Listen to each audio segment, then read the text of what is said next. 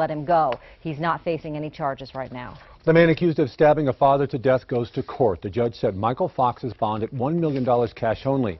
Police say Fox stabbed Kenneth Boyd in the chest yesterday at a Circle K in northeast Albuquerque. Boyd left a party with his girlfriend, a baby, and Fox. Investigators say the couple got out of the car and Fox drove off with their son. After the two men met at the gas station to return the child, police say they got into an argument and Fox stabbed Boyd. Action 7 reporter Mike Springer talked to Boyd's friends.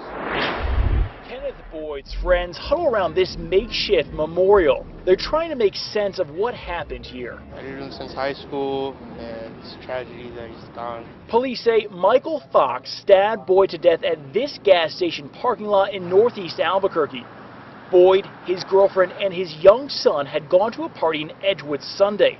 They were getting a ride home with Fox when, according to witnesses, Fox either kicked the couple out of his car and drove off with the child inside, or Fox pulled off to the side of the road so the couple could get the child a bottle and then took off. Eventually, Boyd and Fox met here at this gas station so Boyd could get his son back. Police say they got into an argument and Fox stabbed Boyd in the chest, killing him, all while he's trying to get his son back. Good, always provided for him, gave him everything he needed. Went to his birthdays, did everything that father's supposed to do. Boyd's friends tell us this all happened on his birthday too. He had turned 24 that day. Fox is facing murder and tampering with evidence charges in this case. Reporting in northeast Albuquerque, Mike Springer, KOAT Action 7 News.